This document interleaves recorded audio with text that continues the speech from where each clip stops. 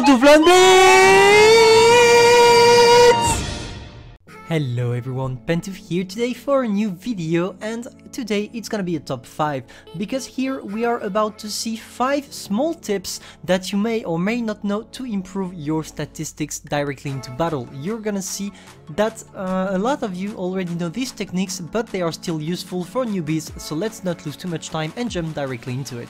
The first tip concerns your crew. As you all know, you can choose between a 50% crew, a 75% crew and a 100% crew. If you go directly for the 101, your tanks will have better statistics, allowing you to do better in battle. And that's exactly how you want to improve your statistics. A second important thing to do is to check your crew skills. Why? Because some may be more important than others in terms of skill. For example, if you take the one allowing you to have a high alpha roll every three shots, you will increase your damage per game, resulting in a slightly increase of your statistics.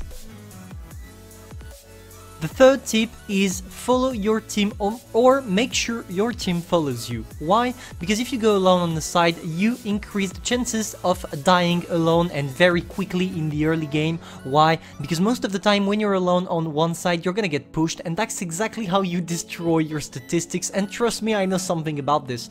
So what I would definitely recommend to you is to always stick with your team, such as you can see in this gameplay. I stayed with my team because it allows you to prevent some shots because you're allies and you will share the damage. It also allows you to have support if you need it, etc. Definitely staying with your team is one of the greatest advice anyone could tell you.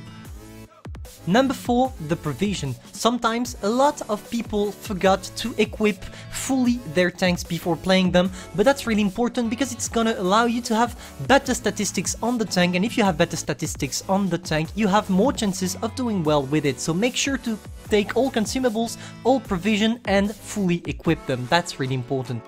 And to finish, let's talk about the number 5 tip. It's playing your tank fully equipped. I know it's a struggle for most of people because gathering free experience is really hard if you're not a premium player, but definitely it's worth it because you will have truly better statistics when you play a tank at its fully potential in the early game. So that's the main thing which will allow you to grow your statistics. This video is now over. I know it was a bit short, but I really had to do it quickly because I can't really play these days. But still, I will do a stream tonight to celebrate the 5k subscribers with you, or try to pass it in stream, we will see.